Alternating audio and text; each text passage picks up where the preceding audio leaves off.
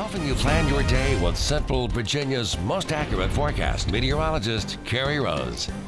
You know, I get a lot of really great pictures on my Facebook page, and this week Robert Durham just blew mine up with some beautiful sunrise and sunset photos, so I just thought I'd go through a slideshow of some of his pictures. Aren't they beautiful?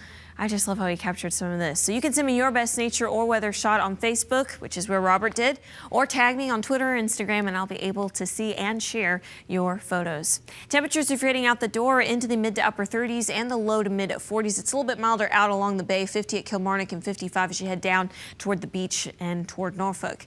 We are starting to get a little bit of high cloud cover streaming over us out ahead of our storm system that we've been tracking now for a couple of days coming out of Canada. Big high pressure behind it, much colder air. This system already producing snow on the cold side of it. It is going to be tracking down through West Virginia and then head on down and merge as a new coastal system off of the Carolinas over the weekend. But this is our first winter storm for our region. Not us here in Central Virginia, but highlighted here in Peak. That's where 3 to 6 inches of snow will be possible. Let me broaden you back out so you can see these are your winter storm warnings and winter weather advisories that are posted now for the mountains of the southwestern tip of Virginia. And now back where that high pressure is starting to move in behind the system, much colder air is coming in, so these are your freeze warnings, freeze watches in effect. We'll also see that potential for freeze coming up at the beginning of next week. But for now, it's just a little bit on the chilly side into the low to mid 40s. I expect us to hang out around 40 through 7 a.m. Sunrise is at 7:33, sunset at 6:12 for you. Winds will be from the northeast, less than 10 miles per hour today. This is really going to be a lovely fall day, and even for your trick-or-treaters, it is going to be just fine for them. A little bit on the cool side for them, staying dry though, as I mentioned in my last update for you.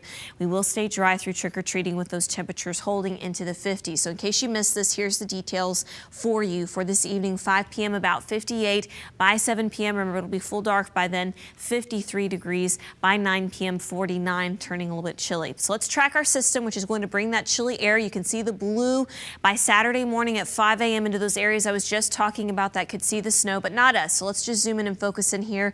You're not going to see a whole lot of green showing up all over Central Virginia, but I think we will have the opportunity to get some of those showers off and on during the day on Saturday. Let's pause and check the clock again. This is now at 9 p.m. That system that is 2 low pressures will have now merged into 1, which will become a true nor'easter tracking off to the north and east away from us. What that means for those of you along the bay, you're going to have some really choppy waves on Saturday and Sunday. Even after the system is moving away, it'll be really windy out along the bay as well. Let's move on now, get a check of traffic with Kristen. Thanks, Carrie.